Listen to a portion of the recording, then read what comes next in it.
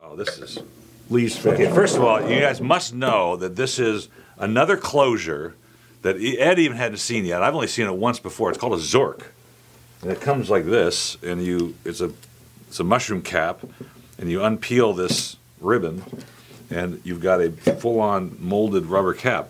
And New Zealand, I've only seen Australian wines, and here's a California wine called Leese-Fitch Cabernet. I thought this was extraordinary. Well, you know, the pedigree is amazing because this is like the great-grandson of August Sebastiani, who founded Sebastiani Vineyards in Sonoma in the turn of the last century. So there's obviously some pedigree here.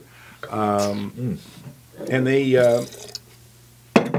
you know, they're making some incredible wines. They put it in clear glass, which is kind of interesting, but this is 2011. It's a readily available wine in some areas, but I just thought the Cabernet character, it's not trying to be too much. No. It's not overly simple either. It's got some layers in there. Wonderful spicy component. It really does have a nice little spice component in there, and a nice rich kind of almost blackberry component that you don't normally get out of Cabernet.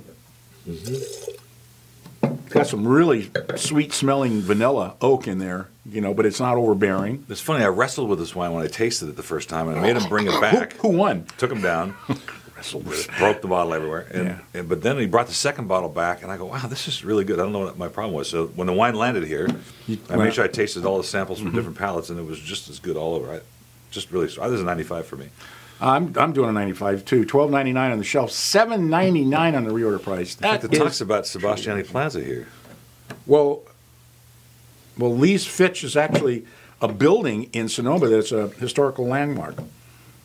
Ah, and it's in the Sonoma County. It's in that Sonoma Plaza where the Sebastiani Theater is. Right.